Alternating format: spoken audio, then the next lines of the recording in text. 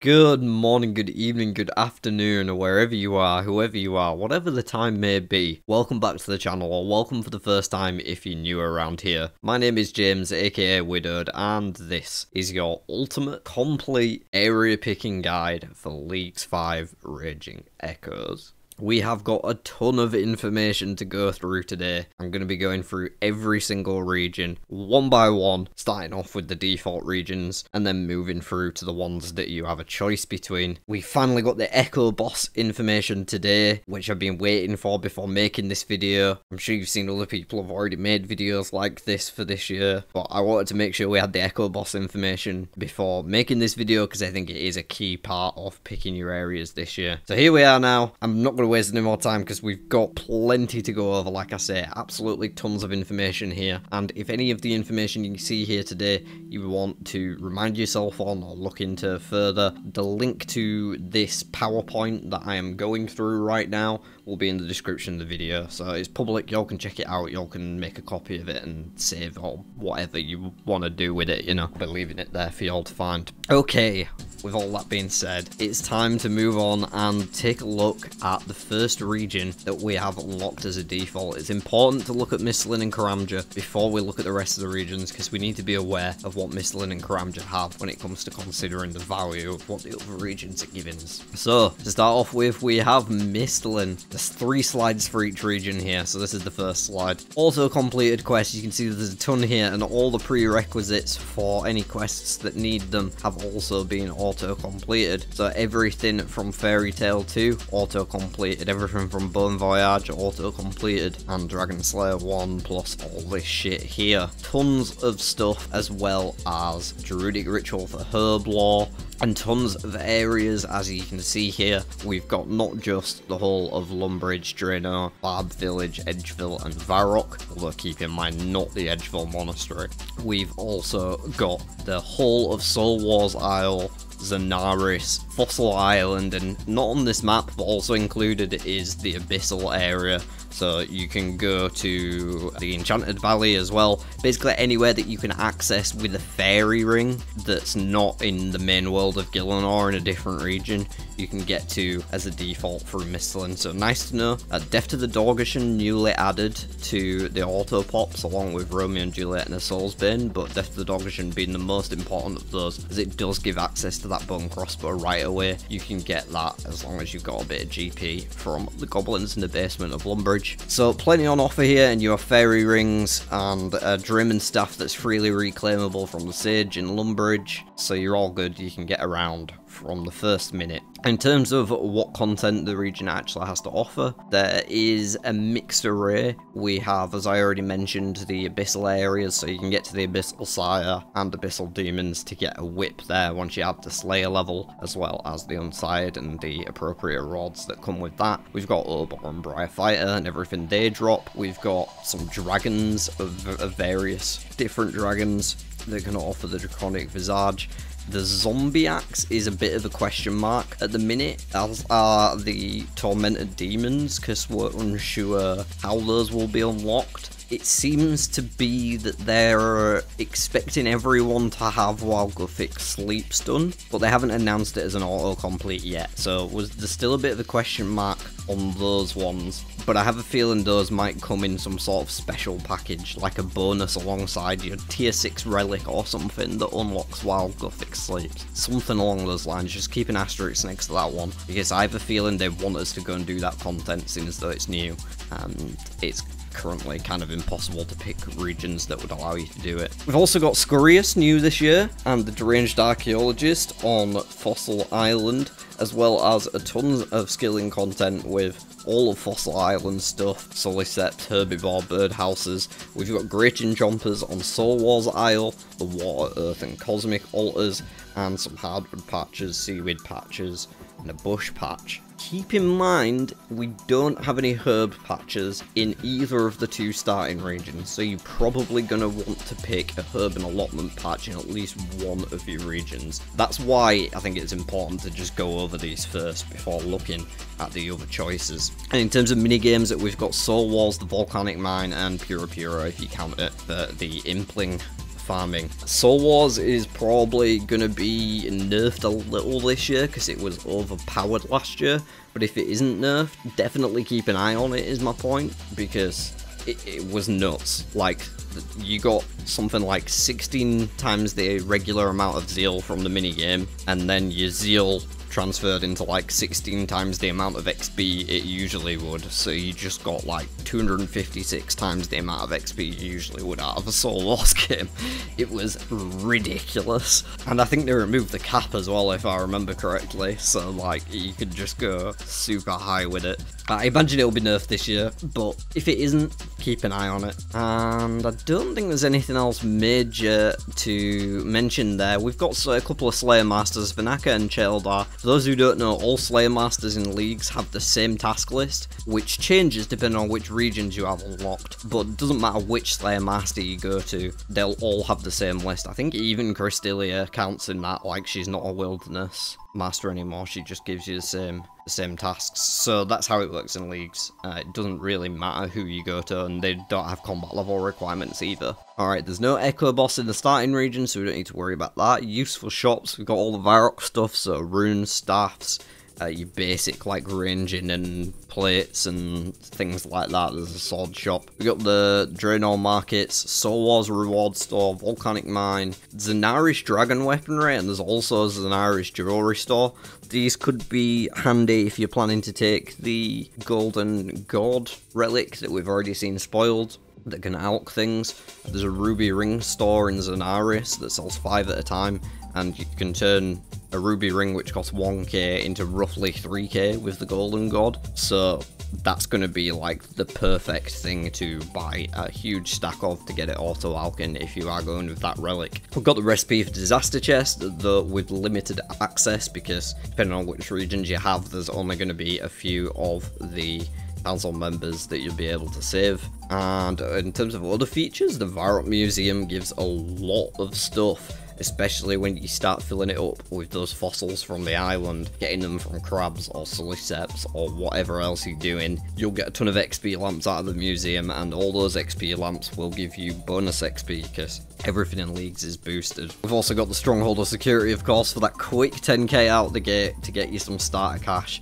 We've got Ammonite crabs on Fossil Island, the Cooking Guild, whatever the hell that's worth. Moving on from Misthalin to a smaller and quicker region to cover, we have Karamja, which is Karamja and Crandor and Morulrek. Those are the areas that are in this. Just Shiloh Village auto-completed. Jungle Potion is auto-completed, but Tybor One Eye Trio isn't. Done Jungle Potion off the base and Shiloh Village, but there's no Tybor One Eye Trio done. You have to do that for yourself to learn the Karam 1 fishing. Nothing major to point out here. We all know the areas, what they do. The Fight Caves and the Inferno are the two main tasks that people are going to be coming to here to get themselves. That Fire Cape, that Infernal Cape. Personally, never managed to take down the Infernal myself, but I will be making many attempts at it this year, I can only assume. Fight Caves, most people will do by the end of this league if they haven't already previously. It's part of the process, really. Like, everyone goes to do it on every account, and if you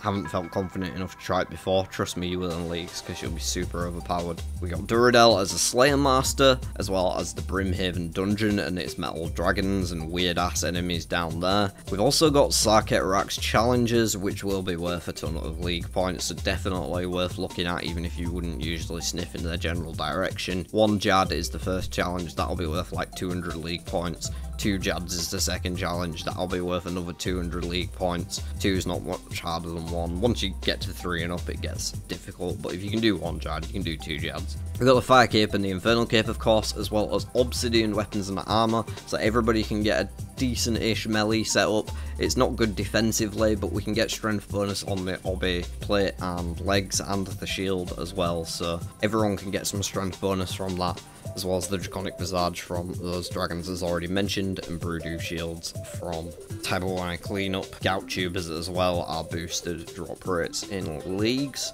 Brimhaven Agility Arena did have a recent overhaul as well, so it might be worth a bit more this time around. I haven't played a great deal of it since it got changed, so I can't vouch massively on that, but it could be good. And we have Gem Rocks, which could be auto-chiseled with the new Power Miner Relic, if you're taking that. We got Karamja, which can be auto-cooked with the new Animal Ranga Relic, if you're taking that. And I guess you've got hardwood tree farming. I'll throw that in if you're if you're on the lumberjack one. Brimhaven is the default POH, so if you buy a POH, if you complete Daddy's Home, it will put you in Brimhaven to start with, rather than Remington in leagues. And that's about all there is to Karamja.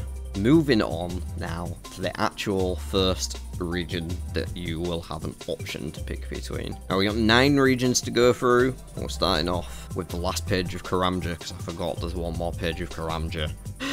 Useful shots, we got the Star Ore and Gem Store. This is super useful, especially with the unlimited stocks. It's the only place you can get Onyx without getting it as a unique item drop. So you can get an Onyx super easy, especially if you have a massive cash stack in leagues or massive Chaos Rune stack. You can convert that into Toggle and buy yourself an Onyx very easily. We've got the Rune Store to do that, as well as to buy any runes that you might want if you have spare Toggle. Tierdish's Karamja stall will have unlimited cooked Karamja ones, and if you have Golden God, you'll be able to buy those noted, so you've got unlimited Karamja ones right there. They're quite a cheap price from what I remember. And the Shrimp and Pirate gives a lot of food as well that you can buy of varying different sizes there. Chart ships are also available with all their shops, of course. Okay, now moving on to our first actual choice region. We have Asgarnia, the Kingdom of Falador and its neighbouring zones, and Troll Country and Goblin Country and the Void Knights outpost in Trana, Remington, White Wolf Mountain, Tavali, Burthorpe, all of this that you see in here. And the auto-completed quests, as you can see, with all their prerequisites as well. Freshly added this year is Dwarf Cannon. You no longer need Kandarin or multi-cannon. You get it as soon as you enter Asgarnia, as long as you have that 750k to pay for it, and a shit ton of steel bars to make cannonballs. You're probably going to want Power Miner if you're in Asgarnia, y'all. Not to mention, the Dwarven Mine and the Mining Guild is going to couple with that. The main endgame content here comes from the God Wars dungeon and Cerberus. There's the Whisperer as well though, that being said. But we've got all the God Wars bosses, Ziliana, Kree, Krill, Grador, and Nex, as well as Cerberus. We got the Dwarf Cannon available, we got Whisperer rares, Void Knight armor from Pest Control. You can play Pest Control and get bonus minigame points. We've also got Mahogany Homes for the skilling and Rogue's Den to get that double thieving in. It can be very nice in leagues to double thieve yourself a Blood Shard and get 2. And then you're good for the rest of leagues. Turel as a Slayer Master and the Warriors Guild, so you can grab yourself a Defender as well as Max Cape Isle. Don't forget about that one through the Warriors Guild. There is tons to offer in Asgarnia, even Giant Maul for those of us who are looking for a less intense boss to take down in our spare time, and getting that Mole Locator from the Falador shield is easier than ever, because they made it so you only need one piece of the outfit, not all of them, from the Motherlode Man. 2 herb patches available in Asgarnia is very strong. You got the one beneath Falador and Troll Stronghold for your herb patches and allotments. Falador Rooftop Course, Remington and Tavali player-owned houses, Motherlode Mine, Camdozel, a couple of guilds there, and some runic altars. There is a ton on offer here, honestly. And to cap it all off, we have Echo Cerberus available if you get the Echo Orb from regular Cerberus, and he is dropping the Dog Sword. I almost said the God Sword there. The Dog Sword, which is a combination of all of the God Swords into one. Very spicy drop. In terms of useful shops, we've got Jatix's Herb Law Store. Can definitely kickstart your journey in that regard. Martin Thwaite's Lost and Found to get lockpicks and a couple of other niche items. The Void Knight's Reward Store, where we already mentioned you can get that Void Knight armor from, as well as Dwarven Mine shops and their associated reward shops from the various different minigames in the Dwarven Mine. The Warriors Guild shops, stuff around Falador. We've got Tavali Dungeon, which has blue dragons, black demons, black dragons, plenty of stuff in there to get your teeth stuck into, like for Slayer monsters, or if you're just looking for some easy dragon bones. Troll Country with that extra herb pouch, with Goutweed if you want to give that a whack for some weird fucking reason. Port Saruman chart ships, Edgefield Monastery to get your easy free prayer robes, Cannon, as we mentioned earlier, and Max Cape Isle. And I guess I'll just say in general for Asgarnia, it's a very strong melee region because you have the Defender, the God Wars stuff like full Bandos armor. You have a lot of good stuff all round, really. It can be very grindy, but if you're happy to grind 500 KC at each of the God Wars bosses, then you'll probably like greenlog them all and get a lot of league points in the process. So there's definitely a lot on offer from Asgarnia. The desert next. Auto-completed Desert Treasure 2, Prince Ali Rescue, and Icthorin's Little Helper. This means you have access to the ancient spellbook as soon as you unlock the region. You just have to go and change yourself over on that pyramid. Not only that, you'll be able to pick up a Ring of Shadows for a nice little bonus in your ring slot. And you can go through the gate for free, thanks to the Prince Ali Rescue autocomplete. I don't need to explain all the areas of the desert. You can see them right there and you know what they are. Some maybe less apparent areas that come from the desert are Guardians of the Rift is actually from the desert because of the questline that leads to it, so that's just one to take note of that isn't on this particular map here. The desert, it offers our first raid, Tombs of a Mascot, and keep in mind your raids can grant all different mega rares, so that gives you all the mega rares and all of Tombs' rares. We've got the Calphite Queen as well, and the Leviathan, Dust Devils for some sick Slayer XP. We've got all of Temperos and Guardians of the Rift rares, Mage Training Arena stuff, your Infinity Armor, Bones to Peaches, Mage Book, which recently all got buffed, and the arena itself was made much easier to do and quicker, so that's nice. Dust Battle Staff from those Dust Devils, the Pharaoh's Scepter so you can make an Occult Altar, or just teleport to different places around the desert. In terms of the minigames, like I mentioned already, Temperos and Guardians of the Rift there, Pyramid Plunder so you can get that Pharaoh's Scepter, Sorceress's Garden if you fancy some squirking, and Giant's Foundry for a ton of smithing XP. This was how I did a lot of my smithing late game last year in leagues actually. I did a bunch at Giant's Foundry because it was that good for the massive like 400k XP drops from finishing a sword. It was crazy. In terms of skilling, you got the Agility Pyramid for a bit of extra money making if you want it, as well as blackjacking being one of the best even methods in the game, Relictless. Holniv Niche for a POH, and a rooftop course. We got sandstone and granite mines. Not that anyone ever uses granite for granite, but sandstone definitely a viable way of getting tons of sand if you feel like doing some glass blowing. And the desert hunter area for whatever the fuck that's worth. Moving on to the Echo Boss, it is the Calphite Queen and it gives you a new blowpipe basically. This is pretty much a toxic blowpipe, but instead of any special attack or venoming shit, it's going to roll your accuracy twice instead and take the highest result. So it's basically Osbunton's blowpipe and it looks like a big weird insect part. So yeah, I guess a Drygore, is that like a part of an insect, like a mandible? Looks shit, but I mean it looks aesthetically shit. It looks like a very strong weapon. We got the Ancient Spellbook as we mentioned, as well as his Shrine Tetler Dinis, which completely resets your stuff. It's a bit like a Ferrex Enclave Rejuvenation Pool, except it also buffs you slightly above your base values on health and prayer, which is nice to have. Bandit Camp is a sick place to AFK if you put on a piece of armor or gear that corresponds to any god other than Zaros. Then they'll all get angry and auto-attack you indefinitely. So you just have to click once every 20 minutes to make sure your characters are auto-retaliating, and as long as you have some way to not take damage by sustaining your prayer or health in some other way, you're good to go there. You'll just be gaining combat XP. And then there's a few useful shops, lots of rewards shops for various different mini games. We've got Zahur's Herblo store. This can be huge in the late game when you're trying to like max out your Herblore or whatever. You can just get him to bottle all the potions for you, save you a ton of time, not having to worry about that XP-less activity. We've also got some shops in Softenham and Nada and Alcarid.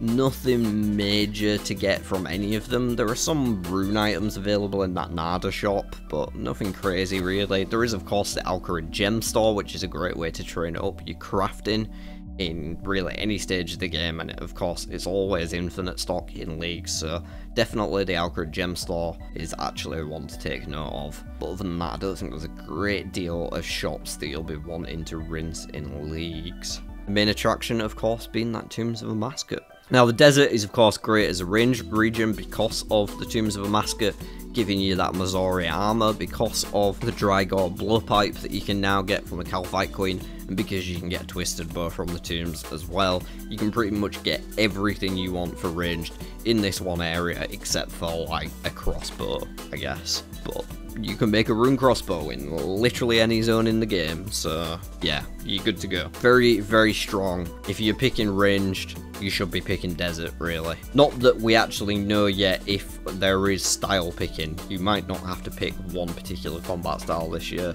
It's unclear at the current time of making this video. But if you do, and you are going ranged focus, you definitely want desert in your array, I think. Moving on to the Fremennik Isles, we have all these different islands here. Most important one probably being Luna Isle, because it gives you the Luna spellbook. Right off the bat, we have Dragon Slayer 2, Horror from the Deep auto pop, Secrets of the North Mountain Daughter. Everything auto completed except for the Desert Treasure 2 requirements. Basically, this doesn't unlock you ancients through prereqs, but it gets everything you need for these. Yeah, usually Secrets of the North would require you to have done Desert Treasure 1 and Curse of the Empty Lord after it, and the General Shadow, but it doesn't do the Desert Treasure 1 bit, is basically it. So you don't get Ancients, but you get Lunas straight away. You get access to all the different islands here. You can fight Vorkath as soon as you feel like. Not only that, you can fight the Dagonoth Kings, the Phantom Musper, and anything in the Waterbirth Island dungeon or the Fremennik Slayer dungeon. We've got Rune and Adamant Dragons available, as well as completion of Dragon Slayer 2 does unlock the Lifkran Vault on Fossil Island. You need Fremennik to be able to get in there, so Frem's the only way you can kill Rune and Addy dragons.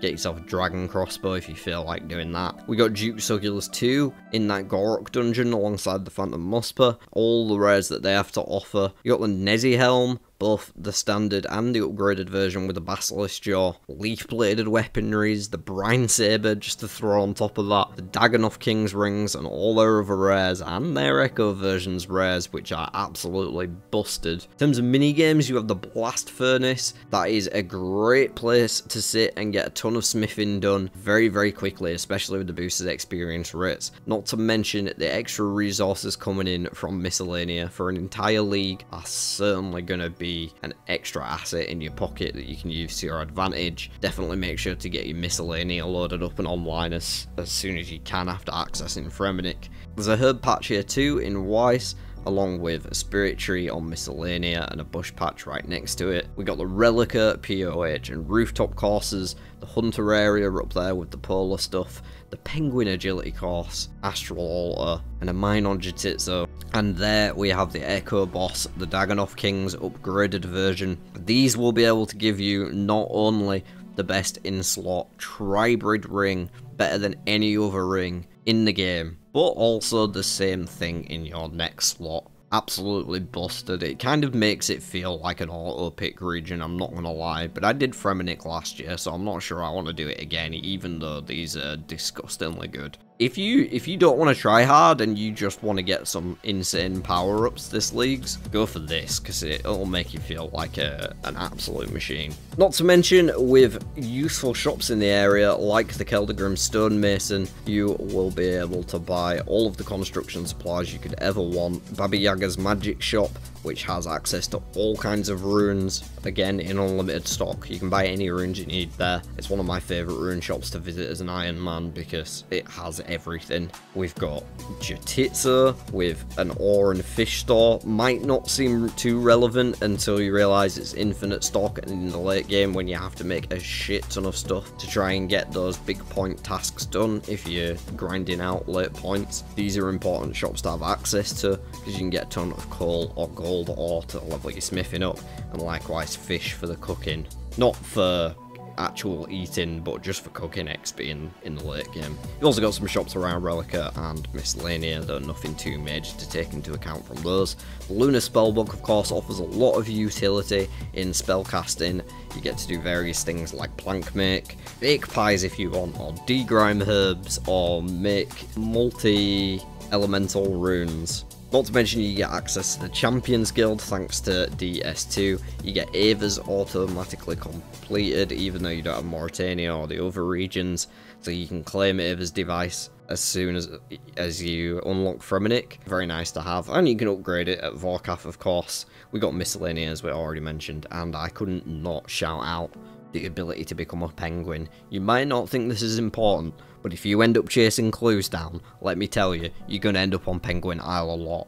And the first 3 times, you'll probably be frustrated about it, but by the 4th time, man, you're in the way of the penguin. You're one with those little motherfuckers waddling around, drumming on the bongos. Yeah, there's a penguin with bongos. If you don't know what I'm talking about, sign up for Fremennik and you'll find out. This is a great all-around region to pick. I would err against picking it alongside Varlamore personally, simply for the reason that both of them have that high-level construction shop, and if you pick in both regions, then it's redundant to have it in one of them, whereas if you have one of them, you've got that one benefit. That doesn't mean that the other things they have aren't, like, gonna work well together. They probably would. It's just one little blip in my head that makes me think, maybe don't pick those together, because you're wasting that little bit of potential that could perhaps be more useful from another region. Fremennik, though, great all round, especially with the Echo buffs this year. You're never going to take those off.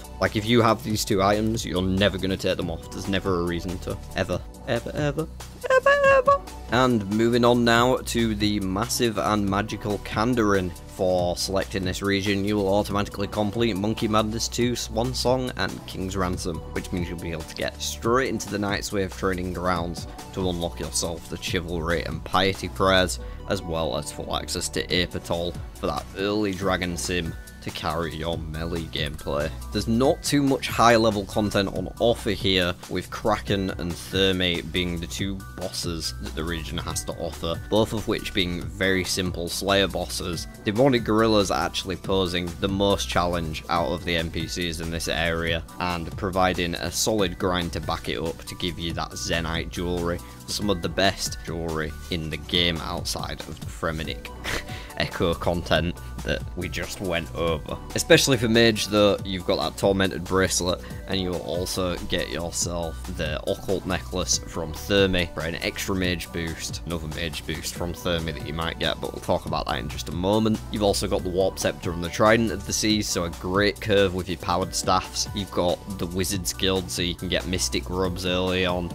Basically, this is a Mage region. In the same way that you should probably pick Desert for a ranged build, you should probably pick Kandarin for a Mage build. It doesn't mean you have to, but there's a lot on offer here. And unless you've just picked it before and don't want to do the same again, which I can get, because I picked Kandarin last time and some of the grinds are massive, it is really, really solid for a mage build, so definitely consider it if you are going down that route. In terms of the minigames, there's not a great deal of exciting stuff on offer here. You can get some AFK done at Nightmare Zone, there's Chompy Bird hunting, which nobody ever wants to do, and Gnome Restaurant Delivery, which nobody ever wants to do, but I'm sure there'll be league tasks for both of them, so you'll probably end up doing them anyway. Fishing Trawler, same case there really, but it does give you the Angler's outfit quite easily for an extra fishing XP boost. And then we've got Barbarian Assault and Castle Wars. Getting yourself a Fighter's Torso, definitely nothing to sniff at. It's pretty usable in end game content if you just want a solid melee chess piece. And it'll be relatively populated enough to be able to get it done because people will be trying to do tasks and whatnot through the league. And then you've got Castle Wars, which is something you will probably AFK with a friend to get the task done once and then not touch again for the rest of the league, so that's not really relevant. Tons of patches though, 4 allotment patches and 2 herb patches, some trees and fruit trees, 2 in the gnomish areas. We've got the Ardy Markets and the Ardy Knives for plenty of thieving, both on cake stalls and the knights themselves for GP later on as a training method. We've got rooftop courses in Ardy and Sears Village. Fishing Guild, Legends Guild, Wizards Guild as I already mentioned, some Hunter areas in Piscatorius, and the Monkfish in Piscatorius as I already said as well. We've got Red Chin Chompers down in Feldip Hills, one of the only 2 regions you can get them in the game, the other being Tirannwn, so Red Chin's definitely a valuable place to get them, especially if you're going with Animal Wrangler, the tier 1 relic. You get double chins and they always succeed on the catch. You nil player and house if you want to be situated down there, and the Arania altar for some extra runecrafting method. It can be especially potent in leagues if something like the Crystal of Memories comes back again, which it has multiple times previously, and allows you to teleport back to where you came from when you go to a bank. So you bank and then go straight back to the Arania altar, for example. You can get a lot of high runecrafting XP that way. And finally, the Echo Bosses and the useful shops. The Echo Boss is the Thermonuclear Smoke Devil, and it offers the Devil's Element and Offhand, which gives you an extra 6% magic strength and doubles the amount of effectiveness you get from elemental weaknesses on enemies. That means if an enemy is 50% weaker to fire, instead it is a 100% weaker to fire. If it was 100, it's 200. And it also provides unlimited elemental runes when equipped. It's going to save you a lot of invent slots and trouble, and allow you the versatility to go with whatever you want when you want it. In terms of shops, Kandarin is a massive area, so there are a lot of shops to take into account. Particular ones of note are in the Tree Gnome Stronghold. There's a ton of unique little items there. We've also got the Ranging Guild shops where you can buy things like arrow shafts and the arrow tips to get a ton of fletching XP. Again, with unlimited stock in those shops, keep in mind. We've got the Wizards Guild for your mystic robes and your runes. Some shops in Catterby may have things fishing wise. Don't know what the stocks on those shops are, but there could be some relevant stuff there. And the general store in Ardie is kind of weird, as well as the West Ardie general store you'd get, which is kind of like a high alch value general store when you go there, so it's good for selling items too. And then with extra features there, I think I've already mentioned most of them aside from maybe the Apatol agility course, the Port Khazard charter ships, and the Barbarian skills training, those extra little buffs that they provide. Moving on to Morytania. This time around, all the way up to Taste of Hope is completed. That leaves just one quest in the Vampire quest line to finish it off, but gives you access to the Theatre of Blood and most other things, just not the Hallowed Sepulchre and Vercinhaza itself. Great Brain Robbery and Ghost Ahoy are also completed, so you can get straight into Port Phasmatis, or Mostly Harmless. And Morytania's got the second raid that we're covering, Theatre of Blood. And as well as the Theatre of Blood rares, you can of course get all raid mega rares as we have previously stated. Tons of combat content in this region to go along with it, from Firewatch Sentinels and Araxites to Araxor, the Nightmare, the Theatre itself, everything that's in the Slayer Tower, the Grotesque Guardians, the Barrows Brothers, and all their drops. 6 different sets right there of gear. Black Mask, the only region that can get a Slayer Helm is Morytania. If you want Slayer Helm in leagues, you need a Black Mask, you're going to need Morytania. Blood Shards 2 for that Amulet of Blood Fury, give you some extra healing on your melee hits, going to be key if you're going for one of those melee builds and you want some self-sustain in certain scenarios. We've got Shades of Morton if you fancy getting yourself some blood bark or a fancy coffin to wear on your back, some extra prayer robes on offer there too, I believe, and the Ring of Endurance from the Hallowed Sepulchre, as well as all the juicy loot you can get from those chests in there. Not to mention the Salve Amulet for extra damage and accuracy against all undead. There is a literal shit ton of content here. I don't even think I put Araxor rares on that list, but yeah, those two, the Tortured Army thing and the Noxious Halberd, you can get those two. Those should be on that list, but they aren't, so I'm adding them with my voice, and I don't know why I'm explaining that. Minigames! Yay! Trouble Brewing, no one's ever done that. I think it's a diary task, but sure, that exists. Hallowed Sepulchre, as I've already mentioned, great place to train your agility and get some extra loot on the way. Well, the Skull Ball, not so great way to train your agility.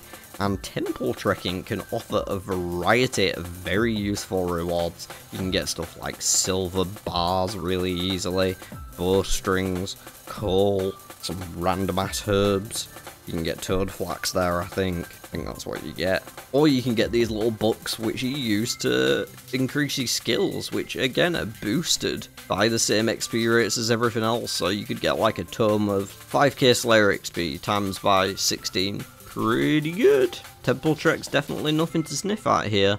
We got 2 herb patches as well, although one of them only unlocks with access to the elite Morytania diary. The one on Harmony Isle, you can't use that until you've got the elite diary done, so do put an asterisk next to that. But 1 herb patch right from the beginning next to Port Phasmatis. Got the Canopus rooftop course for a great place to train your agility, but basically until you go to Sepulchre in this region. The Dale Essence Mine and True Blood altar if you fancy doing some rune crafting that way, and you will be able to get yourself a blood talisman from the general store in Canopus, so you don't need Guardians of the Rift or any other content to actually get that talisman this time around. We've got the Ectofunctus for a boosted prayer training method, which can be certainly very useful with Golden God, not having to actually grind it all. If you just go to the Ectofunctus with some money and that's all it takes, that'll be amazingly quick prayer XP. We've got Vias for thieving for that blood shard, as we mentioned, and a werewolf agility course that I don't think anybody has ever visited. And the Echo boss is the Grotesque Guardians, so once you have got the Echo Orb, you'll be able to fight them without being on task for the chance at the Gloves of the Damned. And these count as an Amulet of the Damned, plus double the effects of all Barrow set effects and Amulet of the Damned effects. Pretty powerful effect. They're also the same stats as Barrow's gloves themselves, or maybe even slightly higher, I can't remember the exacts. So very strong, pretty much best in slot gloves, except for maybe the Varlamore ones, depending on which effects you're going to get more use out of. I've already mentioned most of these rewards over here that come from shops, like the Hallowed Sepulchre reward store and the Temple Trekking rewards, and Port Phasmatis doesn't really have a great deal of useful shops going on. Canopus has some weird stuff. There's a meat shop, plus the taxidermist, but that's not overly relevant. We've got this building shop as well, may have some useful stuff in it, but it's low level building supplies plus stuff. The Shades of Morton, not like the same building supplies you'd get in Varlamore or Fremennik, so don't expect anything crazy from the shops in this area. Mainly you're picking this for its combat content. It is a combat region, and there is so much to do and unlock gear-wise in this region, especially for melee with Theatre of Blood as the endgame. Moving on to Tirannwn, probably the smallest area. You have just access to the Elflands and the Underground Pass as a part of this, and you have completed Song of the Elves and everything preceding it. Instantly, you can get into Prifddinas, the Elven capital, and go into the Gauntlet as soon as you've done this if you want, and I would recommend doing so, because there's fuck all else to do in Tirannwn. I mean, there's Zora, so let's not forget about Zora, the Toxic Blowpipe and the Serpentine Helm. Definitely a grind that some people enjoy, not a boss that I particularly enjoy, but Zora is there. And we also have the Iowa Slayer dungeon for some extra combat content. Overall, the main draw to this region is in fact that Gauntlet, especially considering it is also the Echo boss of the region, though we will get to that. You of course have all the crystal equipment that you can get, the armor, the Bofarden hand and the Blade of Seldor, the Dark Bow, Zalcano things so you can get crystal tools for the styles that you didn't pick as your tier 1 relic, as long as you got the dragon equivalents as well, keep in mind. We got leaf bladed weaponry from the Korasks down in the Slayer dungeon, as well as the mist bladed battle staff, enhanced crystal teleport seed.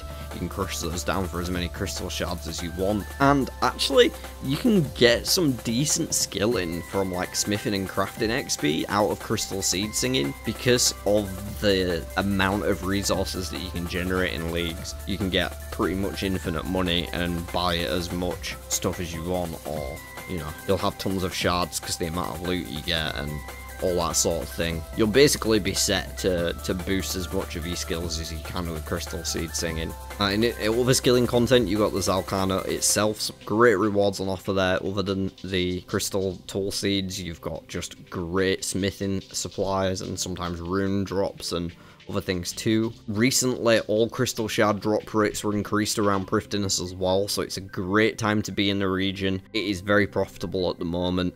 and there's tons just to do in that city itself, to be honest. You've got crystal implants even, hardwood trees that are just chilling, waiting for you to cut them down and giving you shards like every 25 logs. A mine with soft clay if for some reason you feel like doing that. Sacred eels, which get you Zora scales so you can make anti-venoms. Thriftiness POH and agility cost, which also gives you crystal shards, 1 per lap. We've got divine potions, the only region to have access to them, so that you can get the 5 minutes full buff rather than having it degrade over time like normal potions do. Of course, you do have that 10 HP cost every time you use one, but more than worth it, as I'm sure many players will agree. We've got the Death Altar for rune crafting, so it's the only region that can rune craft death runes, and a couple of allotment patches, but no herb patch. We do have a crystal tree as well to go with the fruit tree in Leccia. And the Echo Hunluff, which is available if you do the Corrupted Gauntlet. You might get an Echo Orb. You get the Echo Orb, you unlock Echo Hunluff. Then, you no longer have to do prep in the Gauntlet.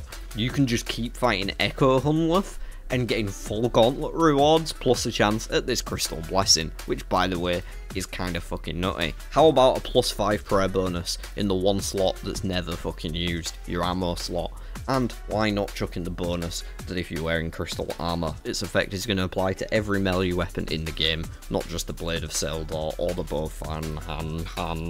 You can use the crystal armor with a Soul Reaper axe if you want, and have +30% accuracy and damage, a scythe, whatever you want, and this little bad boy is only going to sit in your ammo slot. By the way, did I mention? You don't have to do prep. You can keep fighting the Echo Hunluff and getting the regular rewards. How many buffers you want? Because you can have 6 if you want. 12 isn't seeming unreasonable. And that's before you open the closet of Blade of Seldors I've got back there. I can't lie, I'm kind of getting hype about Tirannwn, and this Crystal Blessing is a big part of it. But there's tons of shops as well that are useful, so let's not forget about those, as well as the Enhanced Crystal Chest. Some cool rewards on offer there, you could even get an Onyx out of it. We've got rune shops that sell pretty much every rune you could ever desire. One of the only places to get a decent supply of cosmic runes in the game. We've got things selling up to rune armor and weaponry, various other shops that can give you pretty much anything you need.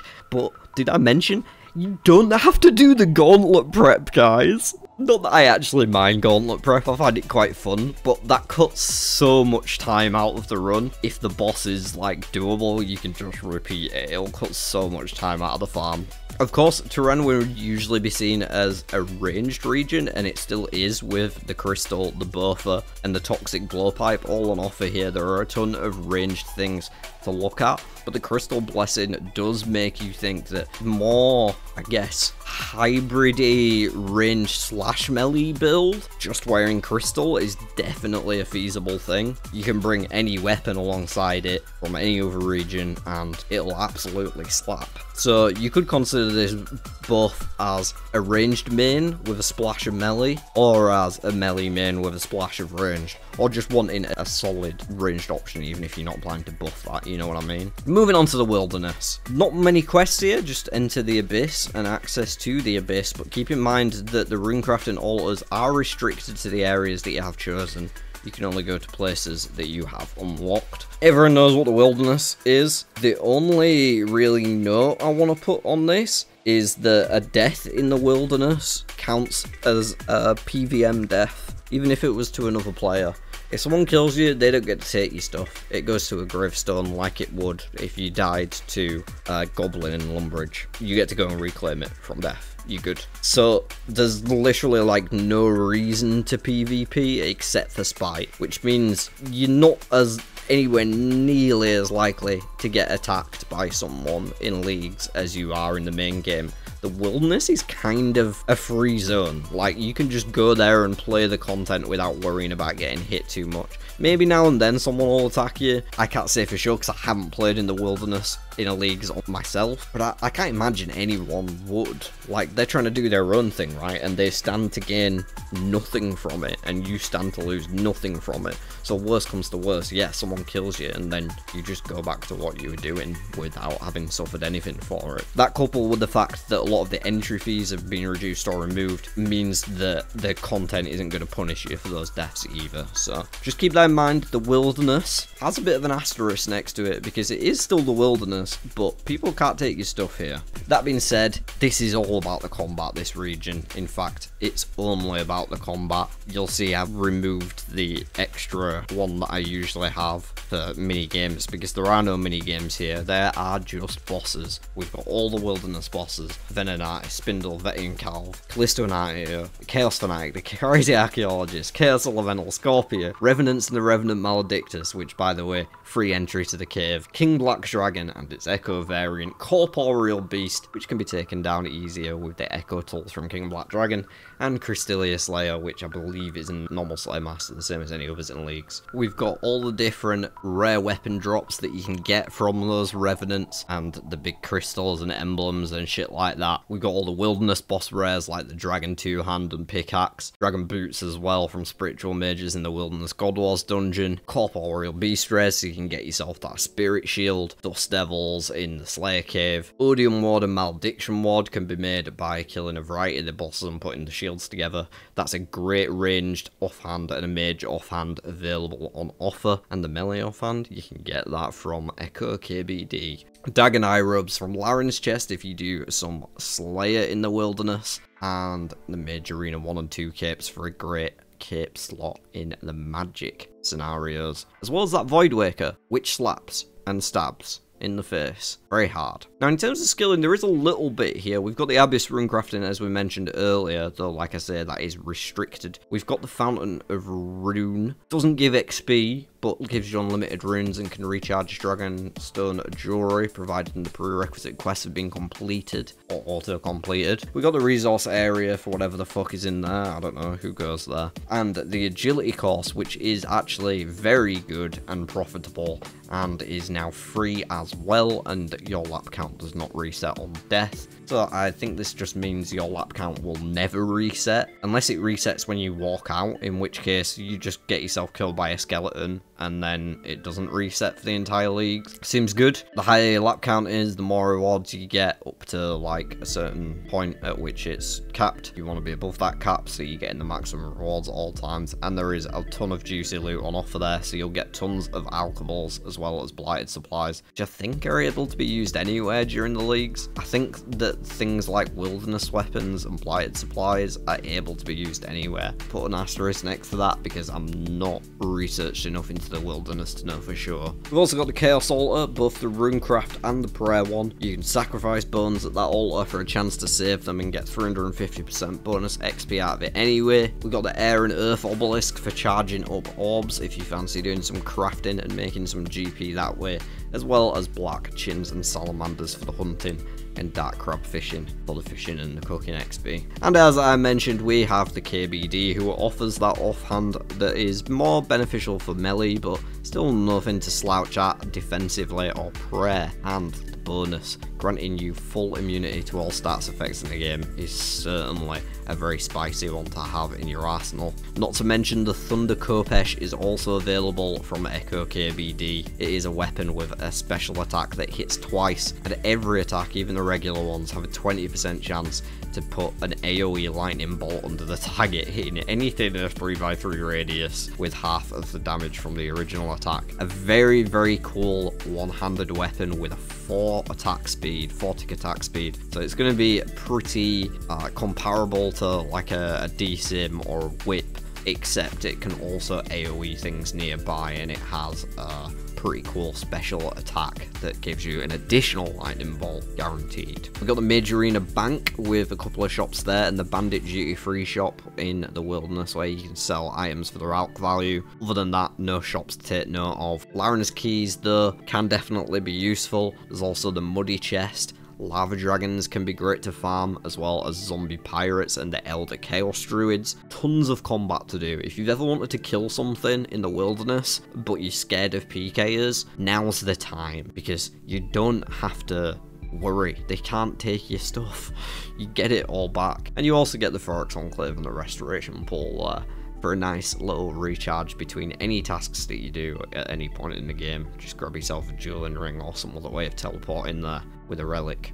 And moving on to our final raid region, we have Great Kourend, aka Zaya, even though Zaya is the whole content, which includes Varlamore, but everyone still calls it Z, so Great Kourend / Z. Also completed this time around is Kingdom Divided, so you will have full access to the Arcane spellbook as soon as you unlock the region, including thralls and all the extra spells that you get from completing that quest. You'll also get the Caress Memoirs completed.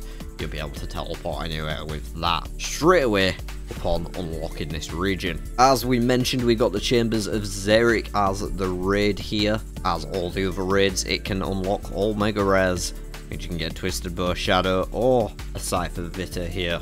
On top of that, you've also got Skatiza, who can give you an Onyx or a pet or some other cool things. And Sarachnis, the random spider that gives you a cudgel for smacking things over the head with. Yeah, that's cool. We've got Hespori. Yeah, that's cool. We've got the Alchemical Hydra, Slayer boss if you're that way inclined. You can get the Brimstone ring from that and other things. I feel like I sound sarcastic, but I'm not intending to sound sarcastic. There's a lot of content here. The Kourend Catacombs, of course, give you a massive Slayer content, as do Lizardmen Shamans and the Dragon Warhammer that they drop, and Konar Slayer, which I believe is just a normal Slayer Master, same as any other. It may still be area locked, I'm not sure. You'll have to find out for yourself by picking Great Kourend. You can also access the Mimic here if you're a Clue Scroll type of person.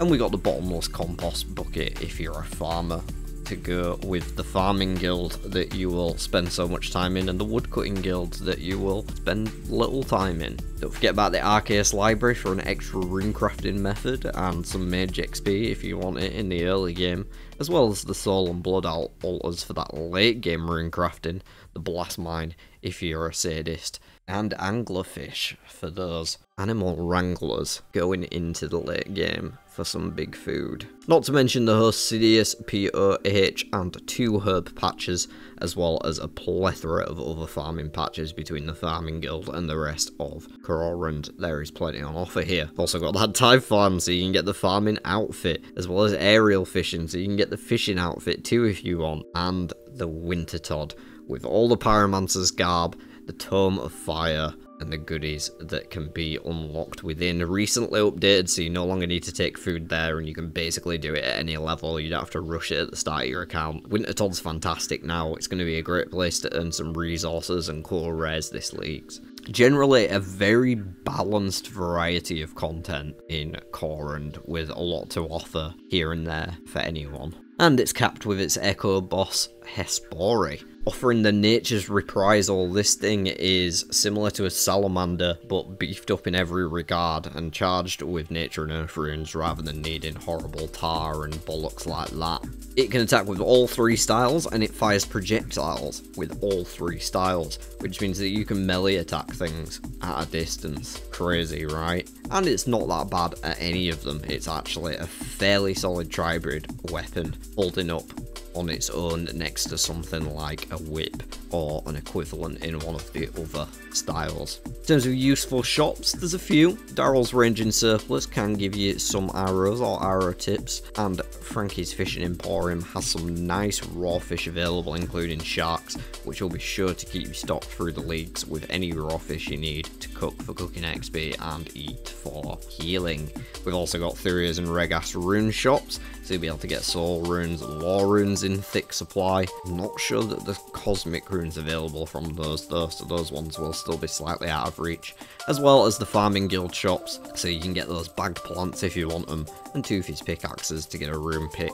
As we said earlier, the Arcane spellbook is unlocked as soon as Great Kourend is, so you can get those thralls going, as long as you have the magic level and the runes to cast them, basically. And they will be very powerful, as they always are. Extra DPS never hurts. We've also got the Thorfos dungeon, where you can get grubby keys to get some extra potion drops, herbs, and spicy stuff in the early to mid game. Spiders there are a great target for barraging or chilling, or any of the new AoE attacks that have been introduced with echo items this time around. You can tackle organised crime for a bit of extra combat XP and some planks, And you can steal artifacts for, I don't know if that's agility or thieving or both. No one ever does that. I had to put it there. There is also, of course, a ton of transport around Kourend. You've got the minecart system available for free now because the quest's already done, so it's free as soon as you unlock the region. Zerik's Talisman, very easy to get and charge up with some very useful teleports all around the region. In Kourend Memoirs, you basically can always get exactly where you need to in Kourend with these 3 tools. It's very easy to navigate. And that leads us to our final and newest region, Varlamore. Auto-completed, we have Children of the Sun, Twilight's Promise, Heart of Darkness, and At First Light, which means you'll be able to access a lot of the content in Varlamore off the base. You won't be able to get into Kandarin for Perilous Moons until you've got the Slayer and Hunter requirements down. That being said, in leagues that is very quick and easy to get, but the rest of it you will have access to it. You'll be able to get into the ruins of Tapioca to fight the Frost Nagura and pick up some hammers as soon as you walk into Varlamore. You can do that. They may slap you if you don't have your mage prayer up though, be warned. We've of course got the Force Coliseum and everything else here. So yeah, getting up to Heart of Darkness is quite big because it means we can get straight into there with the Frost Nagua. Very nice, but you don't have Perilous Moons. That's the only place that you're not going to be able to get off the rip here. Everything else you should have access to. And speaking of the content in the area, there is of course that Perilous Moons, the new 3 bosses that each give different sets of mage, range and melee gear, making Varlamore a very balanced region to pick to offer something in all 3 styles. The Coliseum, on the other hand, gives you that Designer's Quiver at the end of it, a massive range strength bonus, and the ability to wield 2 different types of ammo at once, which is kind of cool. You can also combine it with the Ava's effect, providing that Ava's is unlocked. We've got Huey, who gives the new Tome of Earth, as well as the Soil Pages to charge it, and the Dragon Hunter Wand, a nice little bonus that could go very nicely alongside that Elemental thing from the upgraded Thermi, I'm thinking. We've got a Moxley ult as well to get those hammers even faster if you feel like taking on a tougher opponent, and also to make sure you can get yourself a quick pendant of 8s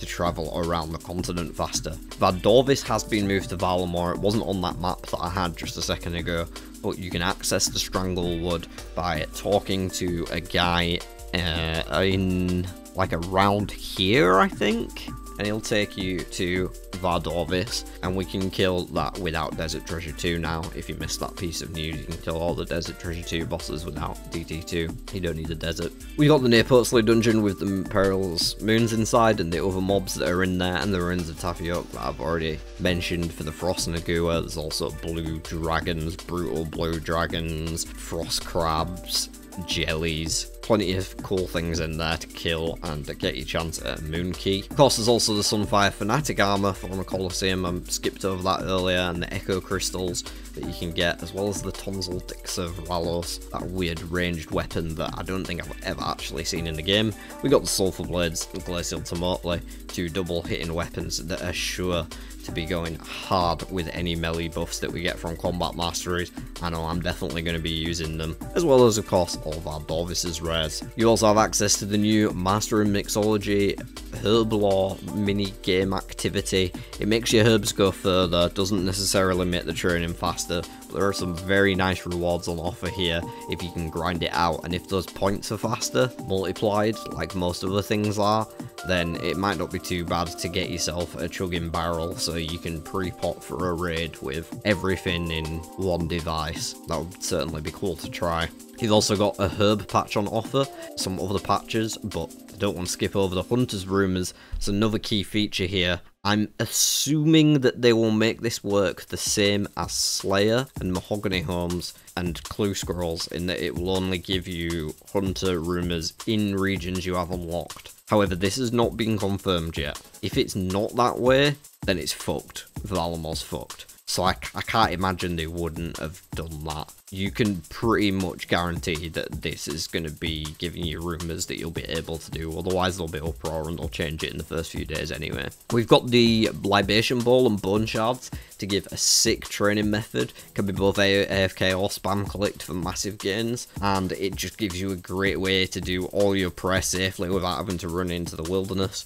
Not that that's as risky, but you also might not have the wilderness or the Ectofuntus or an altar in your house that is not even as good value as this anyway. You've also got the house thieving. A great early way to get you thieving up in Varlamore is pickpocketing those wealthy citizens from level 50 and then going into their houses and taking all the jewelry they've ever owned. Definitely a new classic method of training thieving, I will say. I enjoyed it a lot in the Wild West series that I do here on the channel. Done a ton of house thieving, and it was really good in that early game for me in Varlamore. We've got a POH in Alderin, so you'll be able to set your house there on the little island down south, as well as I mentioned, the Hunters Guild, but the shops that come with it too, in the mixed hide armor. And you'll be able to get the Sunlight Hunter crossbow by buying the Hunter's crossbow at the Sunset Coast charter ships. That will be on sale special this league, so you can get the Sunlight Hunter's crossbow and fire that epic ranged weapon. As long as you've got Varlamore, you don't need Kandarin as well for your nil. Kandarin Mines gives you an AFK way to get some prayer XP from Bone Shards and Mining XP and Moon Keys. And we've got Sunfire Rune Crafting if you want extra low hit on your fire spells, as well as some Rune Crafting XP. Haven Savannah, of course, offers a lot of different things to hunt too, and the Colossal Worm Agility course, where you can earn yourself a Graceful Recolor if for some reason you're a maniac who got Graceful in unlimited run energy formats. And last but not least, probably going to be the toughest of the Echo bosses, Sol Heredit. If you manage to complete the Colosseum, you will guaranteed get the Echo Crystal for Sol Heredit. You'll be able to fight him without doing the previous waves as many times as you want. Potentially, as a reward from this, you will only get given quivers as a reward from this, rather than regular loot like everything else, because you're not doing the waves before it. Whereas, take the Colosseum for example, you don't have to do the prep, you still get the loot. Here, you only get the final wave loot, basically, which is a quiver, plus potentially one of these two items. The Sunlight Spear, which is a two-handed melee weapon, gives you sunlight stacks up to a max of 20. You spend those 7 at a time to hit every NPC within 3 tiles, with your damage being increased by 3% per prayer point that you have. Definitely huge alongside the Sunfire Fanatic armor that you can get from the Colosseum, so you can have tons of prayer bonus anyway. This thing can slap everything around you. It's probably going to be great for any multi-combat slayer tasks like Dust Devils or Jellies. You can just be hitting one thing, oh, and it's charged up, now I'll smack everything. Yeah, I just got a couple kills because that was a massive hit because I'm in all prayer gear. And to go with it, why not have the Sunlit Braces, 100% bonus healing from all sources. These are insane. The defensive and attack qualities are not to sniff at either. They've got a bit of a melee strength and even a range strength bonus, which is rare to see range strength bonus pretty much anywhere, so that's a nice effect to have. The healing though is insane. Sharks are 40 HP, I don't need to say any more than that. A Shark Karamja combo with this heals 76. Let that sink in. Shark Karamja 76. Yeah, they go hard. And it's not a slot that has a lot of competition in leagues, with Barrow's gloves not being available unless you have Morytania and you've got those gloves of the damned on. In terms of shops, Fortis offers quite a lot. You can get up to Addy gear in pretty much all the shops. There's a decent shield shop down on Alderin. There's a gem shop that sells uncut rubies, the only one in the game. Even better than the desert gem shop for training your crafting, especially when you consider the fact that it's infinite stock. Definitely be hitting that up. Kandarin has a bunch of shops. You can buy a rune pickaxe there.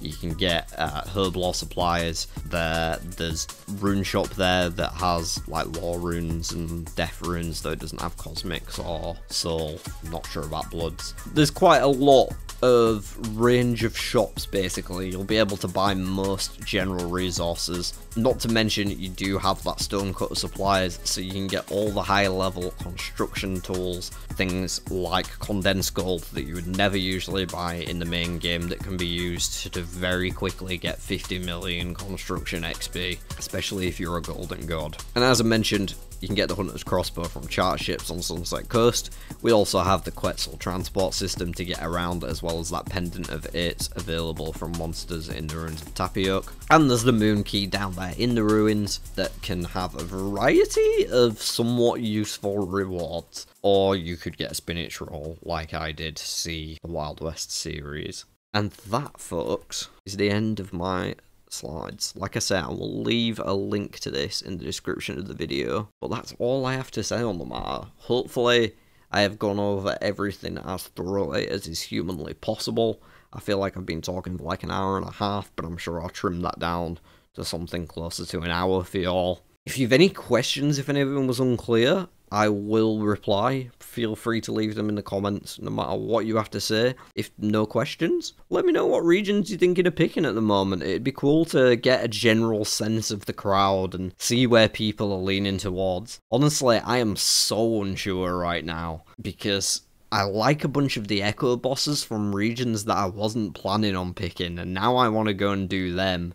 Whereas Varlamore, which I was 100% set on, and I'm still like 95% set on, I know the Echo boss is the hardest thing in the region, which I've never even done. Maybe I should log on to my main and try the Colosseum.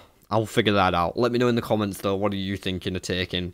And hit the like button if you haven't already. Subscribe so you see all the future reveals. I'm going to be covering them here on the channel, as well as other guides. I'll have day 1 routes for all 3 of the available tier 1 relics. Those will be coming out soon enough, as soon as we've got some info on the task list. Tons more content to come, my own league's progress. I'm going to shut up talking now. Thank you all for staying with me if you're still here. It's been a blessing as always. Look after yourselves. Be lovely to one another. I'll see you on the next one.